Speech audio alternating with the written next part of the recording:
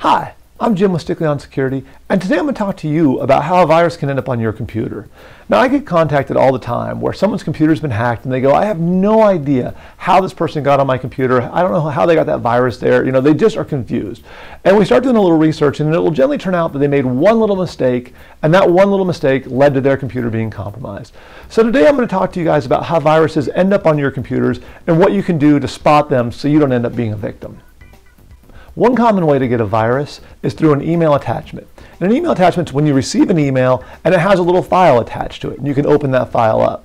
Now, oftentimes an email will look like it came from your friend or a family member or somebody you trust, and it'll have this attached file, and the message will be something that's compelling, saying, hey, you need to open this up, or this is a funny little thing I've attached, or it's really neat to see, or here's a picture of you that's really wacky. They'll send something like that, and the whole goal is to get you to open up this attached file.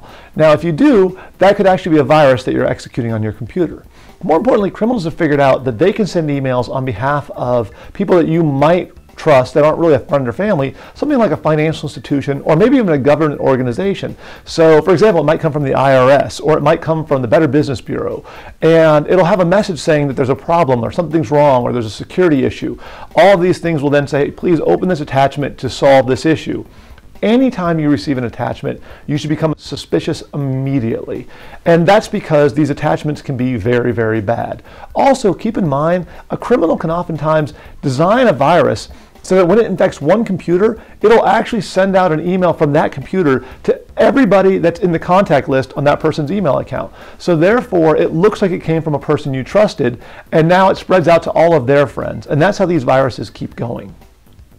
If you receive an email and it came from somebody that you know, a friend or family member, and you didn't request the email and it has an attachment that they want you to open up, pick up the phone and call them, or send them a separate email back saying, hey, I got this weird thing, I'm a little suspicious, tell me more about it, and by the way, confirm you are who you say you are. Something to prove that it is really a legitimate attachment and that they really do know you and it's not some hacker that's taken over their account. Also, if you receive an email from, say, a financial institution or the government or anything like that, instead of just opening up the attachment, pick up the phone and call that agency or that entity or whoever it happens to be and confirm with them that this attachment is legitimate and it's something that they sent. If you can't do that, if you can't confirm it's legitimate, do not open the attachment. Another really common way to get a virus on your computer is through a malicious website. And there's three really main ways that a malicious website can get viruses or other malware onto your computer. The first way is actually taking advantages of vulnerabilities in your operating system.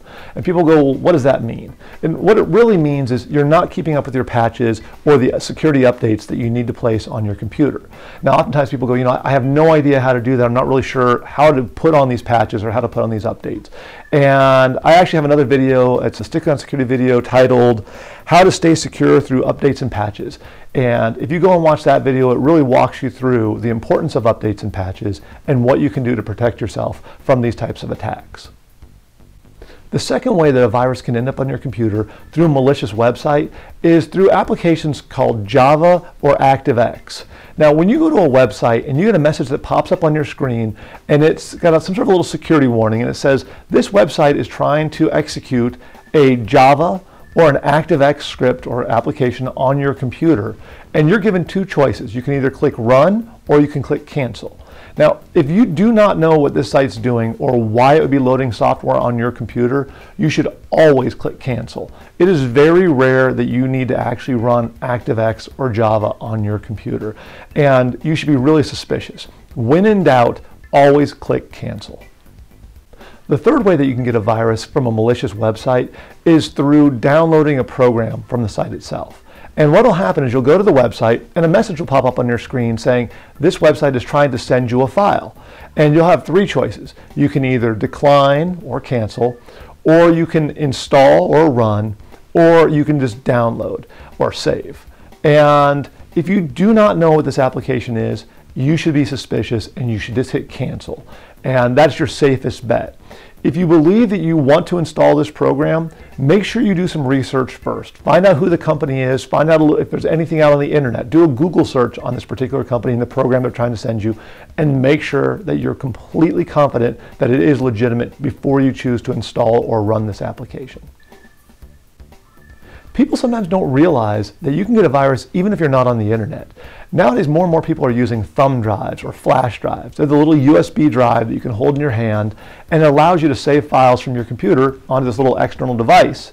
Then you can take that device and hand it to a friend. They can plug it in their computer and transfer the files right onto their computer. It's a really convenient way to share files and pictures and music and that type of thing. The problem is that viruses are designed to take advantage of these devices. So if that person has a virus on their computer and they put the little drive into their computer, the virus will transfer onto that little USB drive, or that thumb drive. They will then give it to you. Now when you plug it into your computer, just like that, the virus will transfer into your computer, and now you have the virus as well. So you have to be really, really cautious about who you're sharing thumb drives with, and if you're going to give somebody a thumb drive and then you're going to put it back into your computer later, there is a risk you can get a virus just from doing that. I also want to point out that sometimes people get a false sense of security when they install antivirus on their computer. Now, antivirus is designed to prevent viruses from getting on your computer, and I think every single computer out there should absolutely have it. That said, it's not 100%. In fact, there is a lot of viruses that'll still end up on computers that have antivirus loaded on the systems. So just because you have antivirus doesn't mean you're guaranteed you won't get a virus. With that in mind, it's so important to understand how to detect and prevent viruses from getting on your computer to begin with. Now, obviously, there's other ways that a virus might end up on your computer. But if you eliminate just the risks I've talked about today, you will greatly reduce the chance that you'll end up with a virus on your computer. As always, spend a little time, do a little research, and protect yourself so you don't become the next victim of identity theft. I'm Jim for Stickline Security. Have a great day.